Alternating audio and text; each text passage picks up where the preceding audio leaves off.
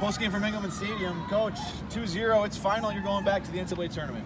Good feeling. Obviously, you look at all the body of the work that the ladies did from the get-go.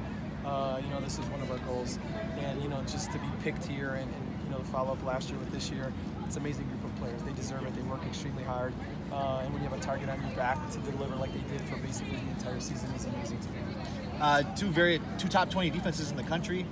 You knew it was going to be a tight game. To get that early goal, that had to feel so good. 10th minute. Yeah, especially a game like this. Sometimes pressure can build up. We got the goal, but one of the things we've preached this year is, can you find a second one? We're fortunate enough to find another one with Michaela just dribbling through, slipping Haley with a great finish. So those have, and maybe in the past, 1-0 games, and we found a second goal, which put a little bit less pressure on us. But still, in an environment like this, you always have to feel the pressure. Your team, this year a little bit different from last year. It felt like there was a little more emotion in that final win, and now it's kind of neat to see them, like, they expected. You almost felt like that was kind of an expectation. They knew they were going to get that win.